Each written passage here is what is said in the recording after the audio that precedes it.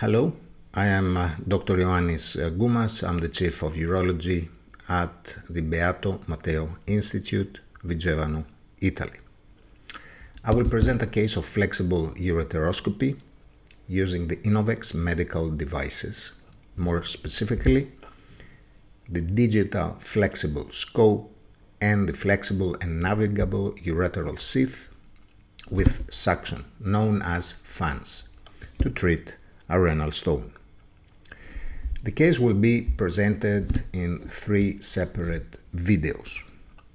The first video will cover the devices and basic concepts of flexible ureteroscopy with FANS.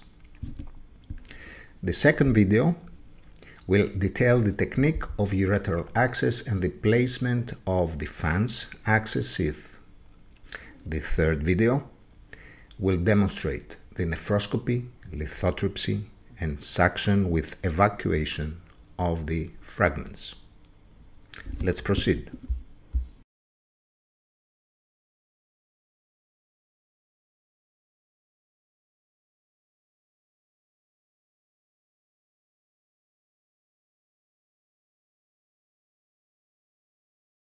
These are the essential devices for a flexible ureteroscopy. They include the flexible scope, guide wires, FANS access sheath, and baskets. Regarding the guide wires, 2 types are used, a safety guide wire and a working guide wire. The safety guide wire is a 0.035 hybrid guide wire with a nitinol core and a hydrophilic floppy back head, and a PTFA body. The hydrophilic head also is passage through narrow tracts. The nitinol core provides safe memory, and the PTFE body prevents slipping, making it an ideal safety guide wire. The working guide wire is a 0.35 hydrophilic nitinol stiff guide wire. It is resistant to kinking and deformation, allowing passage through angulated or narrow tracts. The ureteral access sheath is a flexible and navigable sheath. There are 3 inner diameters available, 10 French, 11 French, and 12 French, with a length of 40 cm or 50 cm.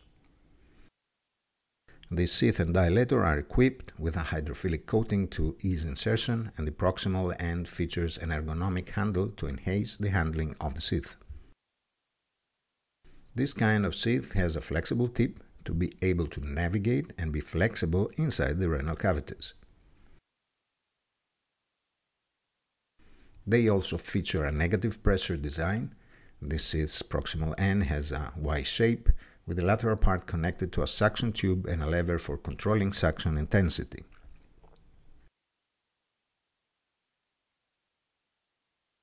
The flexible ureteroscope is an 8.7 French digital single-use scope that is connected to a video processor. The chip on the tip is a CMOS with a resolution of 160K.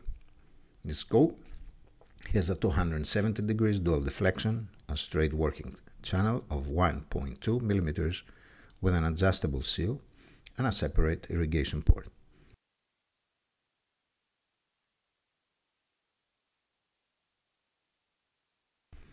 The scope is inserted into the access sheath.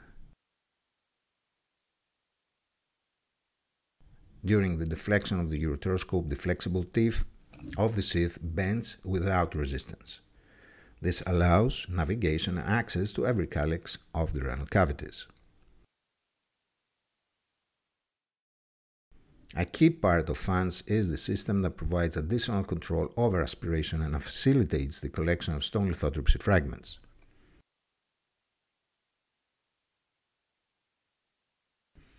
A lever facilitates the regulation of aspiration either by reducing, enhancing, or obstructing it.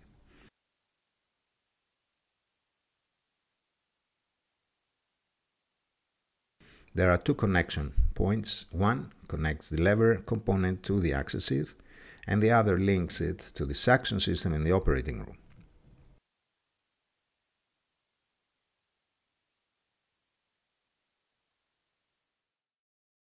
To dislocate or remove bigger fragments, we can also use the stone retrieval devices known as baskets.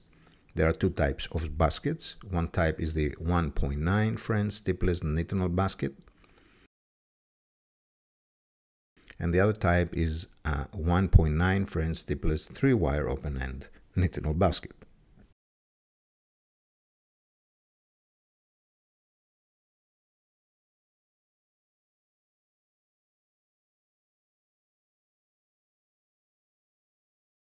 Let's explore now the basics of flexible ureteroscopy with fans. The fan's access sheath is inserted inside the renal cavities. We insert the ureteroscope and navigate the renal cavities to find the stone.